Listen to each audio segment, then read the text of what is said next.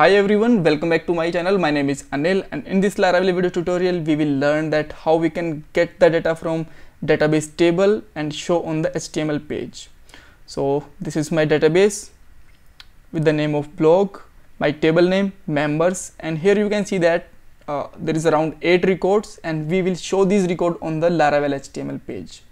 And this is my running HTML Laravel. So first of all we need to create a model, controller and view, and after that we will fetch the data from the database table, show on the HTML page, and at the last I will ask you a question about the model, and you can just attempt this intro question in comment box if you want. So now let's get started with the code.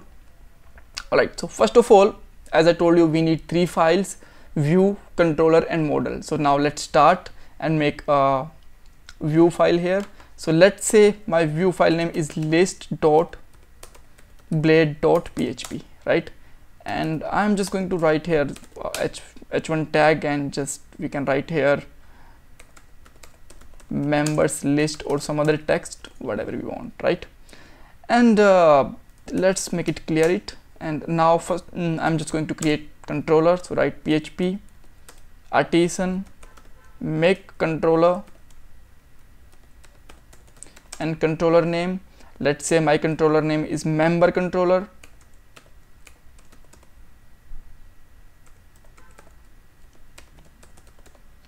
Hit it, controller is created. You can just check it out inside the app http controller and member controller.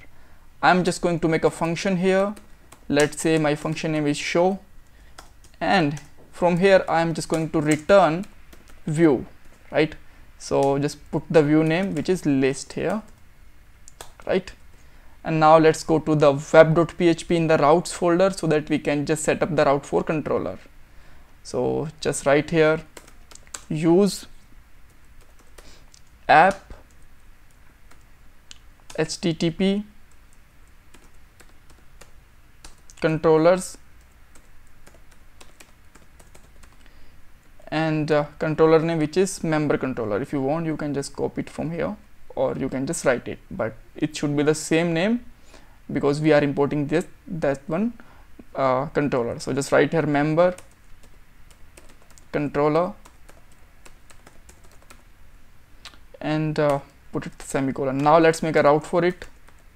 Route, and just put here get method. Route name you can put anything. I'm going to put here list, and in the second parameter there should be an array, and just put here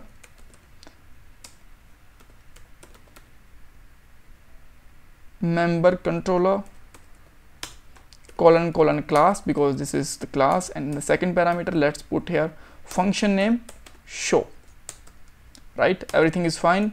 Now let's try to access list route, and we can see that we got the member list, which is coming from the list table, list blade page. So now we need to create a model. So what should our model name, right? So as you can see that our table name is members, then our model name should be member. Why? Because in the Laravel there is a mapping between database table and the model. Database table should always be plural and our model name should be singular. So yes, if this condition is not matched, we can put the table name manually, but if this condition is and mapping is matched, then we don't need to put here our table name inside the model. So just write here php artisan make model, and model name will be member, right? Because my table name is members. So just write hit here, and it will be created inside the models folder. Here you can see that. And if our table name and model name route mapping is not matched with like singular and plural, then we can put here table name also, right? And now let's just go for the .env file and let's check out the configuration. I already told you about the configuration in the previous video, but again I will tell you if by chance if you missed that. So our database name is the blog, and here you can see that it's blog. So in your case database name it might be different, then you can put your database name here. Then username and the password, and same case with the password, maybe your password is a different, or maybe it's 99% there is a chance if you are not modified it will be blank, right? I modified my password and make it that, right? Again, database configuration is done. You just need to just change these three properties if you want. And now let's import your model name in the controller. So just simply put here use app models and your model name, which is member. And now let's just return here. You can just comment this line for a moment and just put here member : all. That means let's show the old data here. So now let's check it out what we get here. Now you can see that we got the old data here. And now let's just store this data in some variable like data or whatever you want. And in the view, let's add a second parameter and make a key and value pair. So just use here members key or whatever key that you want to use, $data. Now our data has been passed in the list.blade.php, and now just make a table here. In the table let's use a tr, td, let's put here id and some more like name, email and address, right?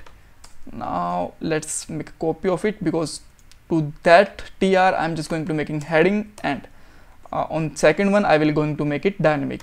So what we are able to watch here now you can see that we got two records in table, static records in table, but this is not look like table. That's why I'm just going to add here property border 1, and now every column and the row have the border now. So now let's make it dynamic. For that, what we need to do, we need to use here for each $members. As you know where this member is coming from this one, right? This members actually become here a variable as $member, and let's make it and for each, and here you can just put this table simply here. And now you can see that we got the dynamic data, but still text is dynamic table, but data is still static, right? So now let's just simply use here $member id. Now id will be dynamic, and let's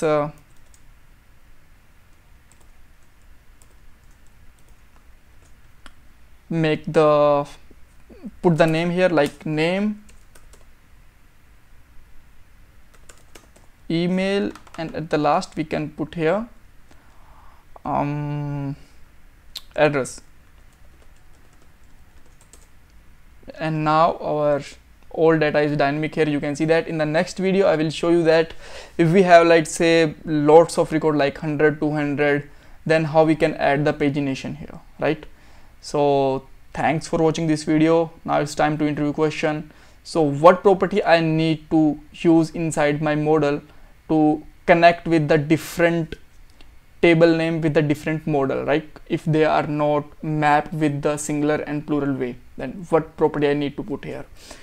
The answer of this question I already told you in the previous video. You can watch the previous video if you don't know, and if you just want to ask me in the comment box, then you can ask me in the comment.